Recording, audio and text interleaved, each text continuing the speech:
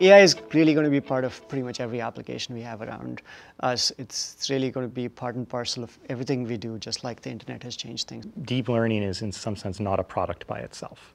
And so what's going to happen, I think, is that enterprises everywhere, applications all over the place, whether you're running a data center or you're trying to help someone with a self-driving car, or you're trying to forecast what is going to happen with the weather, or what kinds of crops are going to grow here, and all these crazy things.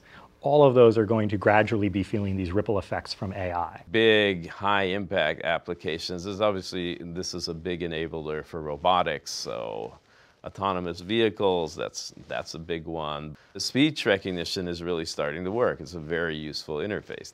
That's big. It's going now to natural language. You see that showing up with Alexa and Google's products, and so I call that ambient AI, where you can just ask questions and things happen. Medicine's a big one. You're diagnosing problems. You can already see these things can often do better than a doctor in certain circumstances. They don't get distracted, and they can ferret out very subtle patterns. Broadly, the advancements are going to come into what we like to call the Internet of Things. That would mean things like developing your service efficiencies, right?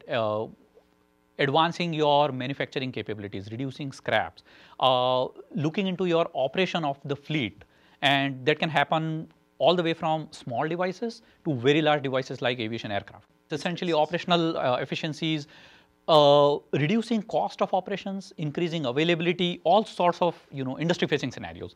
And I believe those are the ones that are going to be realized near term. Further out, there is whole scenario around consumer-oriented capabilities. And I think we have started seeing some successes in the area, but the big success would come when, as a person, I can essentially look into an integrated environment that I can be interacting with seamlessly.